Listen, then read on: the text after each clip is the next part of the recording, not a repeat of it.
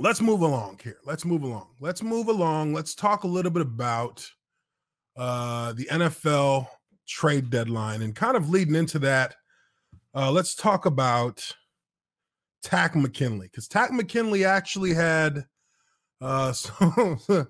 he took another step across that line, and this is what he had to say. Let me go back here and pull up this tweet, because he had a little tweet. Okay. All right. So Takkarist McKinley. So this guy's been wanting to get out of Atlanta for a while. He's been wanting to get out. And he went on Twitter 5 hours ago and he posted this. He said, "These Atlanta Falcons turned down a second-round draft pick when I requested to get traded last year. The same Atlanta Falcons turned down a 5th and a 6th-round pick from multiple teams when I requested to get traded this year. I only have 17 and a half career sacks.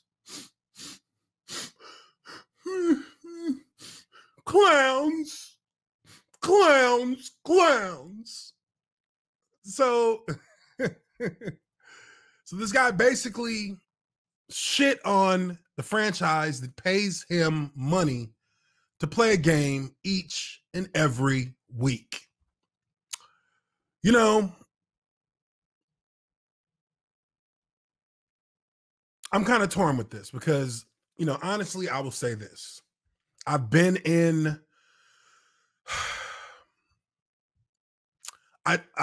okay, let me start with this. I believe in a player knowing their worth.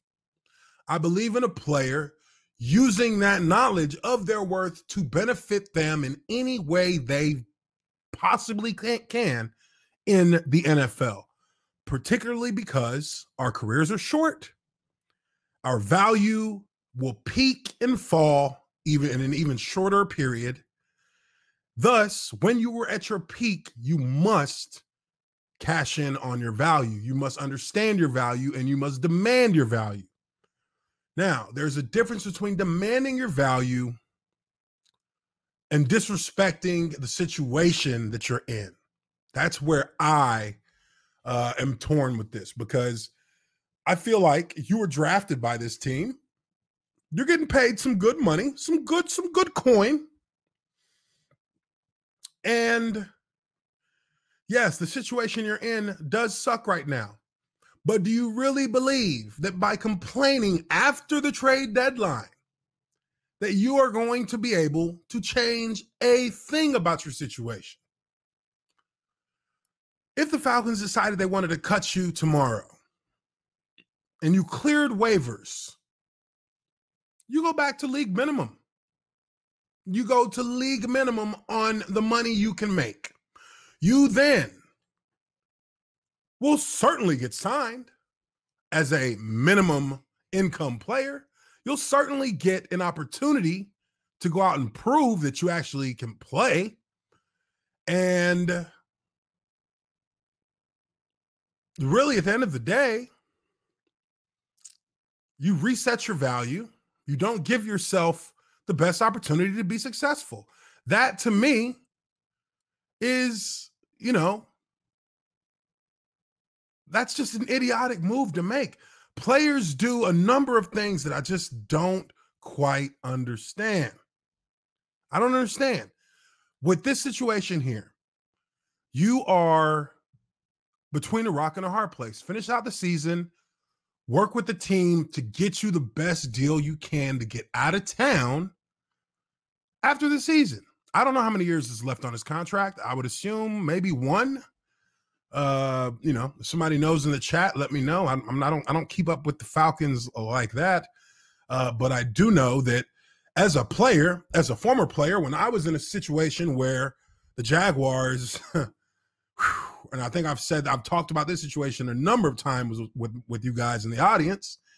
I was in Jacksonville in 2011, 2012 season. No, I'm sorry, 2012, 2013 season. And we had Mike Mularkey. This guy's the worst head coach in recent memory in the NFL by far. I don't care what anybody says. Only person that might be worse was the guy from Cleveland last year, the fat dummy. But I wanted to get out. I was like, I can't do this in the city no more. I can't do this with this team no more. We just went we went 3 seasons in a row where we lost out on getting into the playoffs in the last week of the season. So there was still hope there as a franchise to get over that hump and get into the playoffs. And then Mike Mularkey came into town, ruined the entire franchise. Partially ruined mine. I blame him partially for why I hurt my knee that season. And it was a miserable year. It was a miserable year, guys. 2-14. And I literally was on the phone with my agent the moment that the season ended, when I knew that it was now or never. I never said a word. I never said a single word throughout the course of the year. Not one word about my situation, about how I felt. Because how I felt about halfway through the season was, I want to be traded. I want to get out of here. But because I didn't want to put myself in bad graces with the Jaguars, I didn't want to put myself in a situation where they would just, sling me out to the worst, team out there. Even though there wasn't too many teams, that were worse than we were, but it can get worse. Don't think it can't get worse. It can get worse.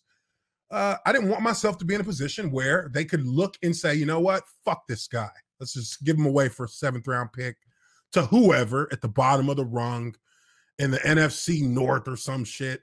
And that be that. No, I said, I'm gonna continue to play. I'm gonna play my ass off because I'm having a good season. But, I'm hurt.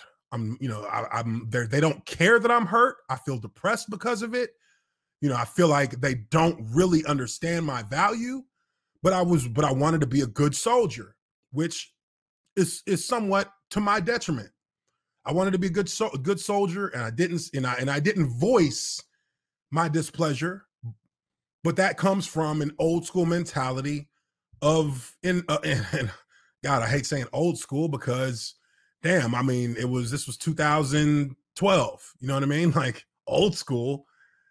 It's not really old school in football years, but I definitely, felt like if I can play, I'm going to play, and I'm going to play, as hard as I can. That's it. I'm just going to play.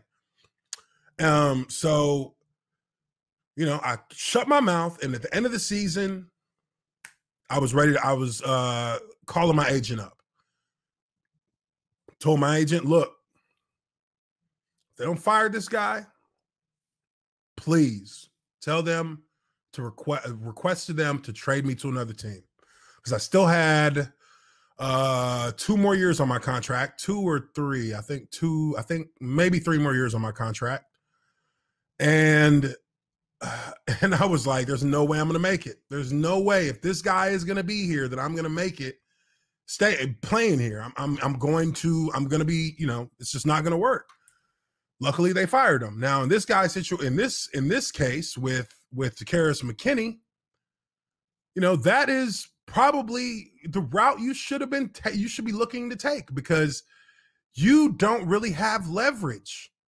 But if you are someone who the team respects and they know that you come to work, and they know that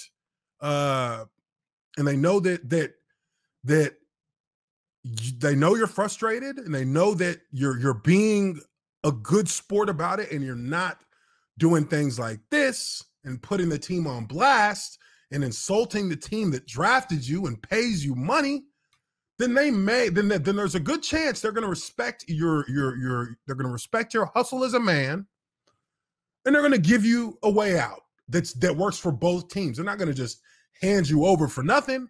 But if there's a good scenario that can work out for them with getting a solid draft pick, and they can get they can get position coach, head coach, and GM on the same page on it, then boom, there you go.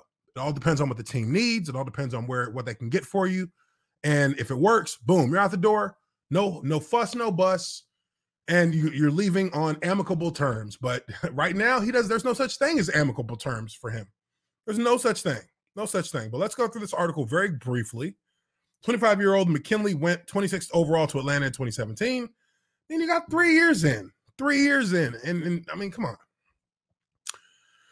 After a standout collegiate career at UCLA. Well, now it makes a lot of sense. UCLA. McKinley's first 2 NFL seasons were productive, but he dropped off significantly after that.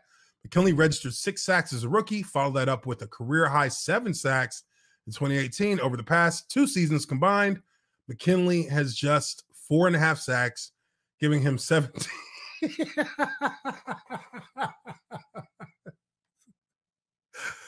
Giving him 17.5 in 4 NFL campaigns. Damn, bruh. That's pretty bad. That's pretty bad. No lie. No lie. And side note, I see you guys in the chat. I have a Switch. I got a PS4. I got an Xbox One X. I got a Dreamcast. And yeah, I think that's it. And I got a super rigged out PC. But I digress. He only had 17.5 sacks in 4 NFL seasons. That's rough. 4 seasons, 17.5 sacks. There are guys who got 17.5 sacks in 1 season, and they do that almost routinely. So there are guys who have 4 times the production he has on average. So the question comes back to this. If you're averaging, and we're talking about the last 2 seasons, he has averaged 4.5 sacks. You have lost a ton of market value once you are that inept at your job as a player who is as a player who should be a cornerstone of the defense. You are an underachiever. There's probably a lot of other things that you can look at in his game that you won't see on Sunday that contribute to that. There's probably things such as his work ethic on the field in practice, his work ethic in the classroom as a student of the game. Because guys who study their film, guys who actually study the game and understand what they're doing and why they're doing it and how they can improve it each and every week in the NFL, you see your production begin to increase. It's not an overnight thing. We all know that. But it's going to happen. It happens as you find a rhythm within that routine you build as a player.